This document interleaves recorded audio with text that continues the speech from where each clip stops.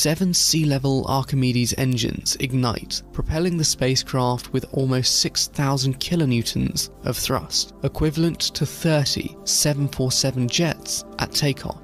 Once in orbit, the two fairing halves open and remain attached to Neutron, similar to 1967's You Only Live Twice spacecraft hijack scene. The heavy payload is deployed and Neutron returns to Earth.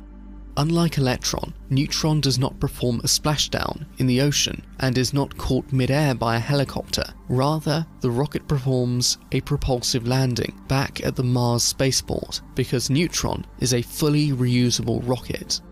Due to Neutron's larger payload capacity of 13,000 kilograms and 5-meter fairing diameter, Rocket Lab has hinted at a human-rated Neutron variant designed to transport astronauts to the International Space Station and LEO, which may put Rocket Lab in